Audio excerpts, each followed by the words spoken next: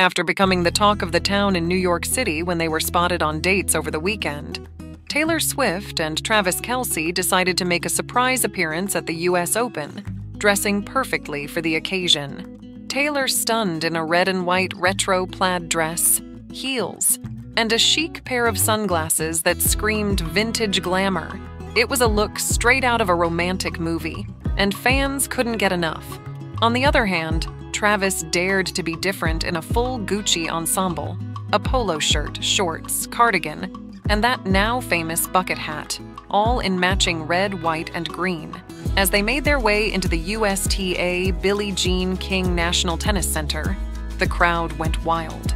The US Open itself couldn't help but share a clip of the couple, captioning it. In a tennis era, Taylor Swift and Travis Kelce arrive at the US Open. The internet exploded with comments, some gushing over Taylor's stylish transformation, while others marveled at Travis's bold choice. "Taylor has been killing it with the outfits lately," one fan noted, while another said, "Wow, that is just lit." The couple's preppy fashion seemed like the perfect pick for a day at the tennis courts.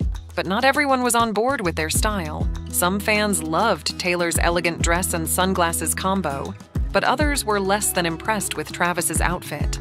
Basic at fashion, but is this a tablecloth and napkins combo?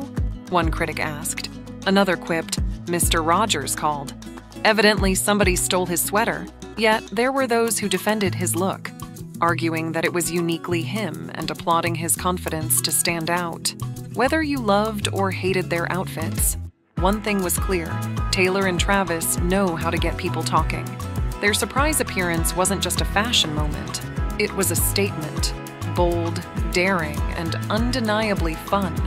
Amidst the fashion debate, the pair were seen laughing and hugging alongside Travis's teammate Patrick Mahomes and his wife Brittany, showing that they were there to enjoy the game and each other's company. The big question remains: was this just a fun, fashion-forward appearance? Or is this power couple trying to make a bigger statement?